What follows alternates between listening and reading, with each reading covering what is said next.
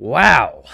Wow, it's been a while. It's been a while since we've talked. And the reason is I've been around, I've been going to the States, talking to friends that are NFT experts, big Bitcoin holders, and just learning what's going on. And I'm here to tell you that we're still going to the 200-week moving average. We're going to take some time, but we're going down to the 200-week moving average. We might even see a recovery bounce here up to, like, say 36K, maybe even like 40K. That'd be a big push, but it's possible, right? It's all possible. It's possible that we do actually make it up really high and come back down, but it's unlikely, right? The likely trajectory right now is that we continue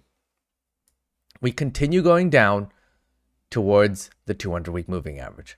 And how I see it happening is probably just continuing this trend, right, over time. And maybe for about mid-June is actually when I expect that we could hit the 200-week moving, mid-June. And that would be magical if we could do mid-June. It would really be interesting if we could do mid-June. Because the wait would be over. We could get our positions in, and then we just play the waiting game. Because the 200 will continue going this way. And then we will bounce probably for some time, up and down. And eventually, when the target, when the things all work out, when enough of the things have shaken out, then we will bounce up, right? But it'll be some time, I suspect. I don't think we're going to go to the moon directly, like immediately. I doubt it. It doesn't seem that way. It doesn't seem there are enough catalysts for that to happen, especially in the summer, because historically, the summer is the worst time to invest in these kind of things. Invest in anything almost. Equities to crypto, it's not a great time to invest because everything's coming down. So I've been looking at NFTs and I've been thinking, oh boy, I really want to buy this NFT. And let me show you the NFT I want to buy. It's, oh boy, it's so bright. Let's see, how do I bring this down? Let's go. Let me take, whoops. 1 second. So if I go to OpenSea, let me see if I can show you. It's going to be a RFTK. Is it RFTK? Uh-oh. Oh, there it is. RFKT. It's a clone. So my friends at clones, and I want to be well, no one sec. RFKT. Why is this being so hard? Clone X. Yeah, it's one of these. So these are pretty, wow, this is actually pretty interesting, this one. What a weird looking. I like his outfit. So these are like some of the potentials that I'm thinking of buying. So something in the 10 to 20 Ethereum range. But the thing is, I don't think right now is the time to buy these things. I think the price is going to go lower. The reason I think the price is going to go lower is because all of these things are going to crash towards Bitcoin. And what I mean by that, let me clarify, because you're probably like, what are you talking about? Let's go check out ETH. Right, let's go see ETH, ETH USD. Now, ETH had an interesting day today, right? For a while now, it was holding up. Like last week and the week before, we're on the weekly chart. It was really holding up, and we were like, what is going on here? Like, why is ETH holding up so well? It didn't even close below the 100-week moving average, which is a dark blue line, right? And like Bitcoin, it closed below the 100-week moving average like weeks ago, right? And it like really dipped. Now, Ethereum finally came down. Finally. And now we're at 17,300. I see Ethereum coming down way lower. Like I see Ethereum hitting this 200-week moving average well before Bitcoin hits it. And the reason is people are going to start moving away from these altcoins, right? And I'm picking on Ethereum, but we could also check Solana, right? I know a lot of you guys are into Solana, so let's check Solana. Where is it? Sol USD. Is it gonna give me USD? Let's go. Why is this always such a pain? Come on, man. Oh, USD.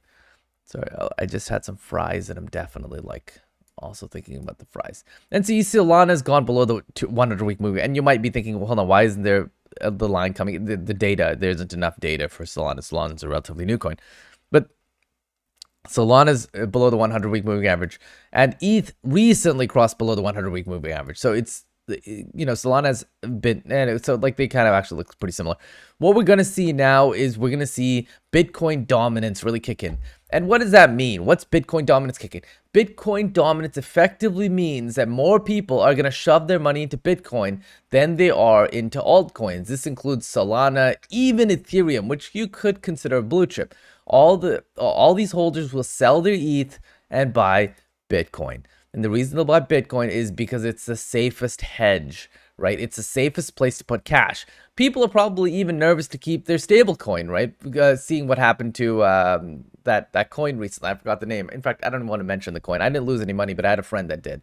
But there are people that have lost millions or hundreds of thousands of their life savings. So that's really sad. What we're going to see is Bitcoin have a lot more dominance. And what we're going to see in the price here is these things come down even further. And so how far are they going to go? They're going to go down to the 200-week moving average, probably a lot quicker, because you see that ETH is now only $700 away, which is about 30% away from the 200-week moving average, right? And what's Bitcoin at? Let's go take a look. Bitcoin right now is about 20% away, 22% away. It's not that far, right? So ETH has more to go. ETH has more to go, but it's going to make up for this laggard behavior, because more people are going to take their money out of Bitcoin, but out of Ethereum, and move it into Bitcoin really soon. It's not going to, it is a short-term thing. And we're going to get to the 200-week moving average relatively quickly. I see it happening as early as mid-June. I don't see it happening earlier than that. And the reason is there's another chart that I can't pull up here that I have that really shows what's possible right now, what's not possible. It's just not possible. Like, these bands don't allow for it. Sorry, I had like 2 consecutive days of gym, so like, need to drink my drinks. But yes, this is what I think is going to happen. We can definitely expect to see a $1,100 ETH, possibly lower, right? I mean, I don't know how much lower we'll go. Of course, there are events that can make this happen like a lot faster and a lot harder. Like, you might think, like, if we go back in time a little bit, let's go back in time. We see that, and so we could see that the 200-week moving average actually, 200-week actually ends here. But you can see these lines of capitulation, right? Like, these wicks that come down all the way to the 300-week moving average. So this is very interesting. Like, these are the type of things that you got to kind of watch out for. This is the COVID event that really brought it down. And this was another event. I don't know what happened in December 2018, but this really brought the price down too. So it's entirely possible that we sink well below the 200-week moving average. And I actually like to look at Bitcoin because there's more consistent data. Like, here's the COVID crash, and you see that it went down to the 300-week moving average, which is right here. So, like, you know, if we bought here at 5,500, let's just call this 6,000, and you're like, yeah, I got a great deal. Well, like, you know, that same week, you ended up going down to like 3,000, basically. It's like half the price. It's like, oh my God, imagine how gut-wrenching that would have been. Like, just that whole process. It's really absurd. In 2018, we actually stopped right at the 200-week moving average, and we see it the same story repeat roughly here and there, right? Like, here we didn't go all the way down to the 300-week moving average, but we went down a little further, right? Like, we went from 230 to 200. It seems like about 200. And the data really stops because this is a 200-week moving average, and 200 weeks prior, which is 4 years, isn't available. But you can see how this all pans out. I think what you need to concern yourself with, and what I'm concerning myself with, is having my buy orders ready to buy at these levels, right? 22.5 is really like my spot. I'm happy to buy at 22.5. It's a little above the 200-week moving average, but I'm happy to buy there just in case we only get a wick down or something else happens. I'm probably going to buy 50% of my bag there, and then I'm going to wait and see what happens, because we might get a wick a little lower, right? If I can average out to like maybe 20K, that'd be great, because 20K, 5X is just wonderful. I'm really happy to see a 5X from there. Like, 100K Bitcoin is not like completely infeasible, right? It's not like, it's not a crazy moonshot. If I can 5X my money, that'd be wonderful. And then anything from there is gravy. So I'm happy to go from there. Though, this being said, I'm not a long-term holder of Bitcoin, and the reason is the multiples aren't high enough, right? That's a 5x to 100K. But if you go to Ethereum, which I'm a lot more interested in, right? If we get down to the 200-week moving average and we get to $1,000, and then we rocket up to $7,000, which is completely reasonable, right? That's not a very crazy number to get to, because we went as high as what, 4,800, almost 5,000. 7,000 not that high.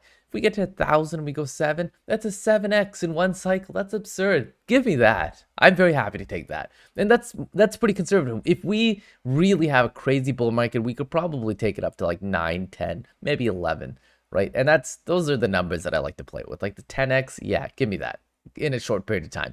So this is what I'm thinking. I'll probably end up buying ETH right around here somewhere, but really around the 1,000 mark. But it's possible that we see ETH fall down further.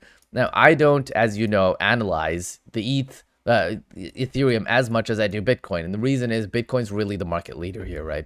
Whatever Bitcoin does is what everyone else does. Everyone else doesn't really have an opinion. It's like if Bitcoin falls, everything else falls. Now, they can hold off for a little bit of time, but eventually everybody capitulates, right? Everybody lets fear set in, and they eventually go back into Bitcoin or go into a stable coin. And right now, because of what happened with you-know-who, that's not happening. And that's unfortunate, but that's just the way it is. I'm holding all my cash in BUSD, and I really hope nothing happens, because it would be devastating. I would be devastated if something happened. Let's wait and see. Let's wait for those big volume candles to kick in. We saw this, but it's not huge. Let's see. We got to wait a couple more days. Maybe we'll see a really big one. It's very unlikely that this is the bottom. We might stop at 25K a little bit and hold there and bounce up at 25K. That's a good place to bounce. But I heavily believe we're going down to the 200-week moving average, as I've been saying for weeks, I think months now. I got to find that video, the last video I did, to really nail this in. And let's talk again tomorrow. But before we go, let's just go see what the morning market is. Also, have you noticed? Oh boy, this is not looking good. This is not looking good. Okay. NASDAQ has decoupled, or let's say Bitcoin is decoupled from NASDAQ, because NASDAQ didn't have a terrible day. It actually had a green day, right? I mean, I'm on the weekly chart, but it had a green. Let's just see. Okay, I'll take it positive. Let's take it. Let's see what the daily is. So it had a green day, right? And now it's having a bit of a red day, but it had a green day. It had 6 consecutive green days. And what did we see for Bitcoin? We didn't see that, right? For Bitcoin, we've actually been having negative days. And I don't want to be the guy that said, I told you so, but we're going to get to the 200-week moving average, right? And that's the place you want to buy, Bitcoin at least. Ethereum might want to buy somewhere else. I'm not sure. I'm gonna have to start doing some analysis on it, because that is where I want to drop my cash. And when we hit when we hit what I consider Bitcoin to be a good place, is when I'll go and buy one of these things, and I'll change my profile picture to it, right? And I'll change my Instagram and everything to it as well. And it'd be really cool. I kind of like some of these features, like this mouth and the red eyes. And there's actually one where it's like it's a what is it? Wow, I didn't see this one before. This is kind of cool, because I do wear glasses sometimes. In fact, that's probably something. Wow, look at this. Like, this is unbelievable. Like, look at the price. Like, it was 200 or something. I'm not sure what it was. Okay, I see. So this is interesting. So like I have a friend, his name is Michael, and he's an expert at this stuff, and he's been telling me how to like analyze these things and see that this is 15% below. So it seems like the floor price is about 20K, and at basically 34K, 57. So we're like pretty far ahead. So you really want to get around the floor price to make this like a reasonable purchase, because it won't be too bad. So I probably want to do something like that, and we'll see. But I kind of like this, like, kind of matches my skin tone and all that stuff. And he's a little nerdy. That's kind of cool. A little chilled out. I wish he wasn't bald, because I'm not bald. But I suppose I'll be bald at some point, so maybe it all works out. Anyways, aside from that, I think this is it. I will chat with you guys tomorrow, and have a wonderful night.